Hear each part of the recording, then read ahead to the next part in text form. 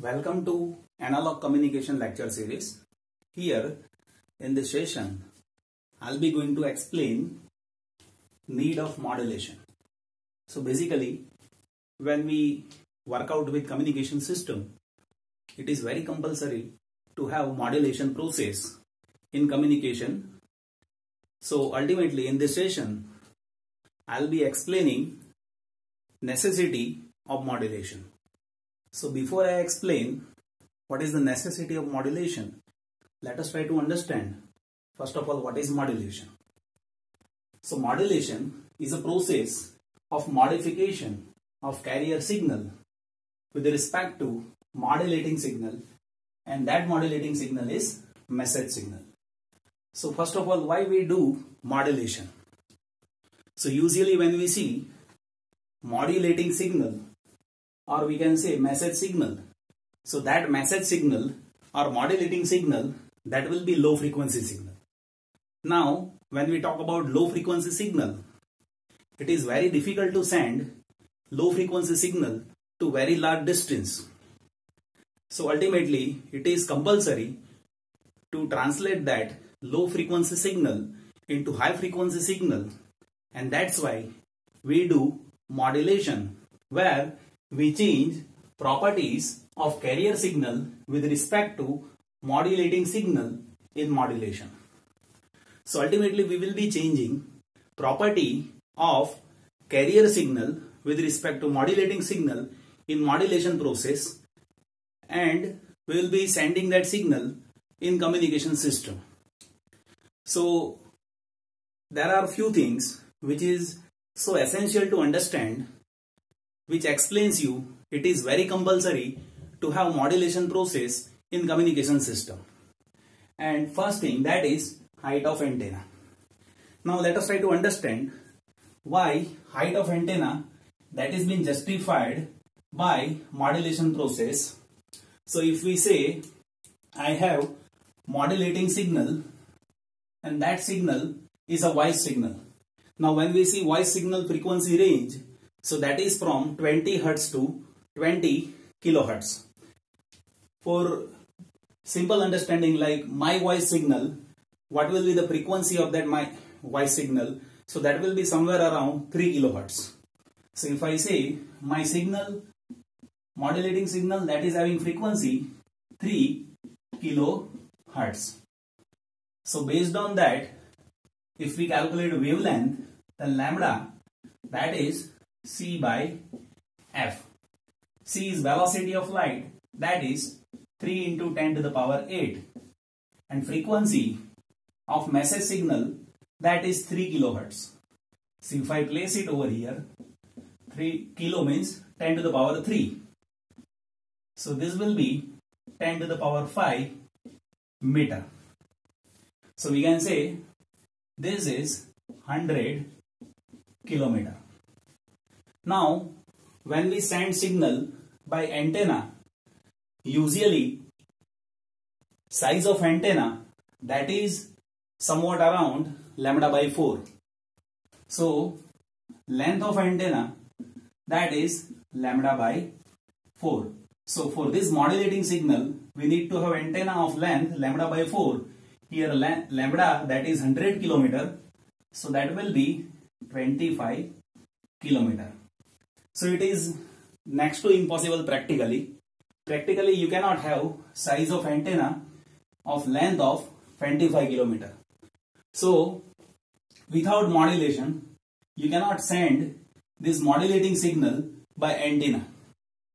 So what we need to do? We need to do modulation, and in modulation, if I choose frequency in terms of megahertz or gigahertz, I will be able to reduce length of antenna.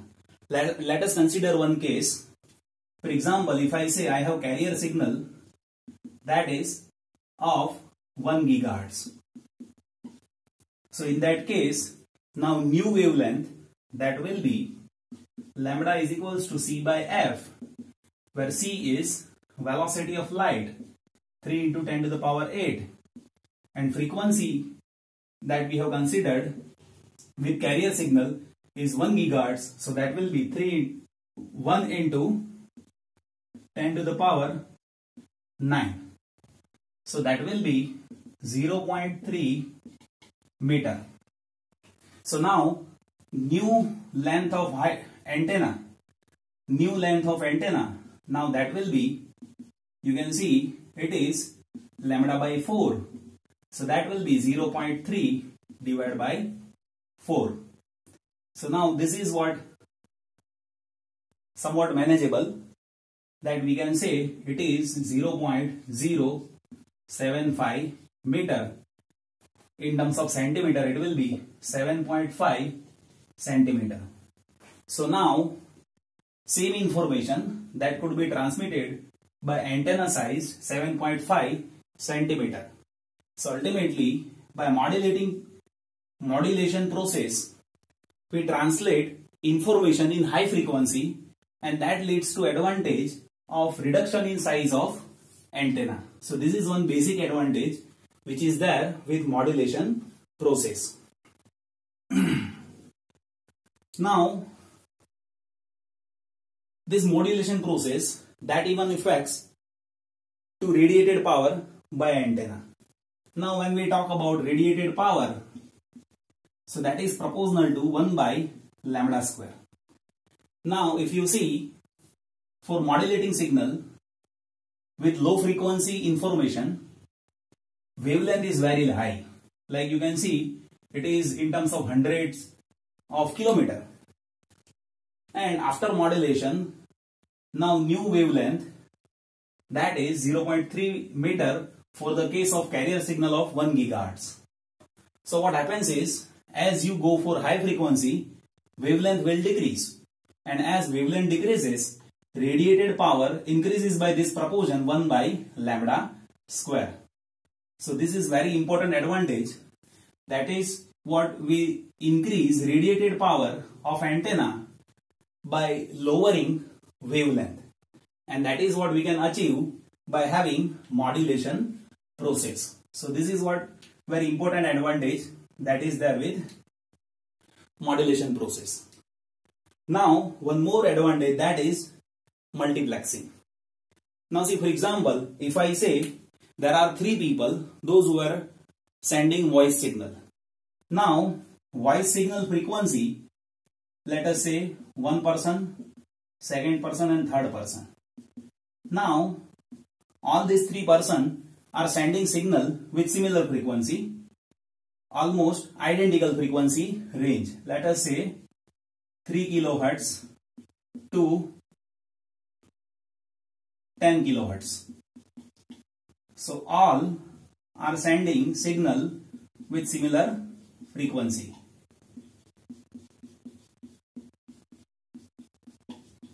So as if we send signal with similar frequency, these signals of 3 different people will interfere to each other. So when we send that signal in channel, all signal will interfere to each other, and that will be generating noise to each other. So it is almost next to impossible to extract original signal. So by modulating process, we can be able to translate that in some other frequency, and we can have multiplexing. Like see, now what we can do is, we can choose carrier signal, let us say FC1, and that is having 10.1 gigahertz. For second signal, if we choose frequency FC2, that is 10.2 gigahertz. And for third signal, if we choose frequency, that is 10.3 gigahertz. So in this case, now this 3 signal will not interfere to each other where it was interfering in previous case. So this is what the process of multiplexing. This is what we can say it is frequency division multiplexing. So there are so many different techniques of multiplexing like FDM, frequency division multiplexing, TDM, time division multiplexing, CDMA, code division multiplexing. So there are various multiple access techniques where we do modulation process and by which we can reduce interference of signal to each other, as well as we can enhance channel capacity. So that is even very important advantage which is there with process of modulation. Now next advantage is high bandwidth. Now when we talk about high bandwidth, we can see modulating signal, that is low frequency signal. For voice, signal frequency bandwidth, that is 20 Hz to 20 kilohertz. Now this frequency bandwidth is very narrow, but if you do modulation process, you can translate that message signal into high frequency signal, so there will be very wide bandwidth which will be available to you. So voice signal even can be translated into high frequency, and then we can send it by modulation process with high bandwidth. So as we can see nowadays, we all are using mobile phones, and in mobile phones everybody is talking with voice signal and frequency range is almost identical, but still by high bandwidth available, by multiplexing, by high bandwidth, we can combine so many signals together and still we can talk to each other. So that is due to modulation process. And last one, that is narrow bending of signal. Now what happens usually, if you see curvature of earth, that is somewhat this, and as if I send signal from antenna, then what happens is, for low frequency signal, that signal is getting bent with respect to earth surface, and that happens at low frequency signal. So low frequency signal